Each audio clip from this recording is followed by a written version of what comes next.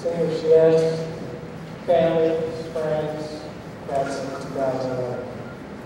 It is my distinct privilege to be here this afternoon representing the United States Naval Academy at Annapolis, Maryland, to present an offer of appointment to a gifted and extraordinary young man. Founded in 1845, the U.S. Naval Academy is one of the finest and most selective institutions in the world. Our mission is to develop men and women morally, and physically, and to imbue them with the highest ideas of duty, honor, and loyalty, to provide our nation with graduates who have the potential to assume the highest responsibilities of command, citizenship, and government.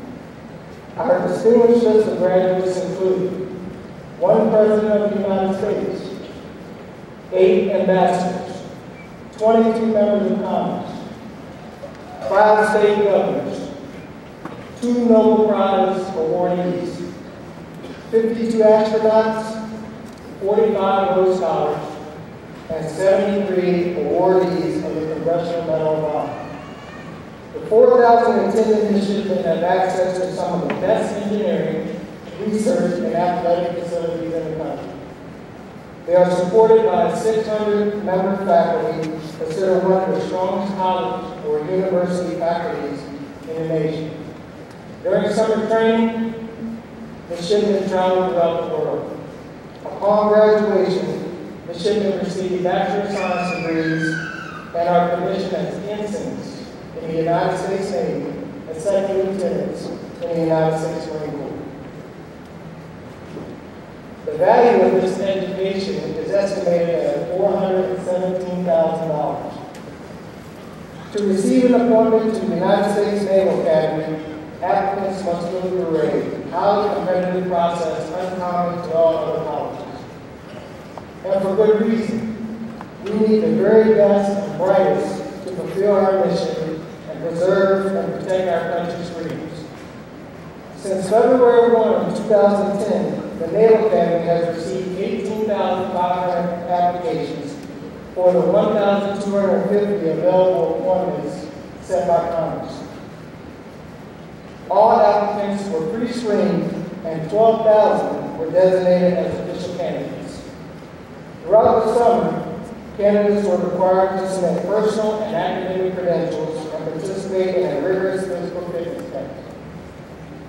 Take a Department of Defense medical examination and complete a blue and gold officer interview. That's where I came from.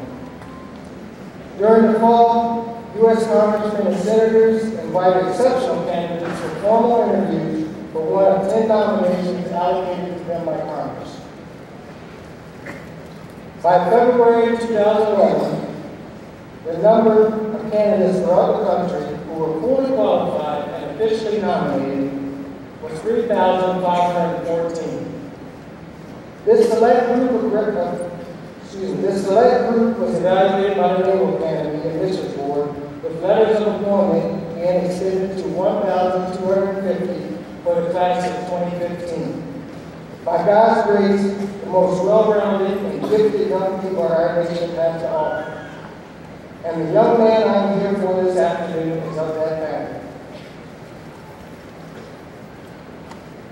His exceptional academic credentials, extraordinary athletic ability, high standard of personal integrity, and strong desire to serve his country are a testament to the quality of his upbringing and the commitment of the staff at Hillsborough High School to academic, athletic, and moral excellence.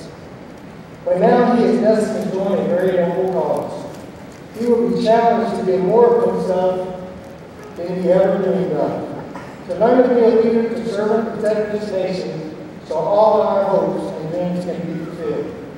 In the words of American patriot John Paul Jones, the father of our Navy, the stature of our homeland is no more than a measure of ourselves. Our job is to keep her free.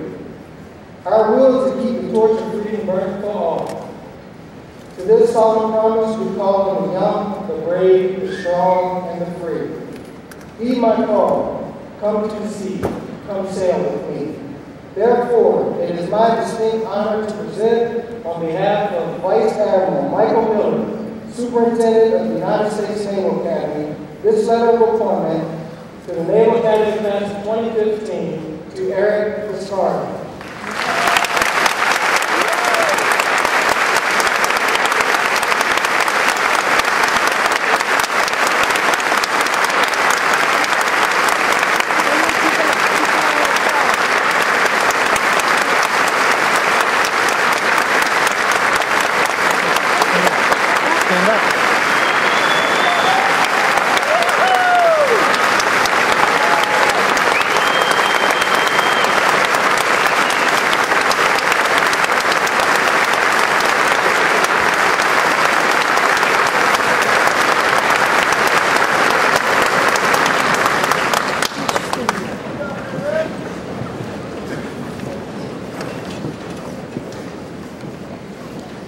The honor of class valedictorian is bestowed on the graduate who has earned the highest overall grade point average.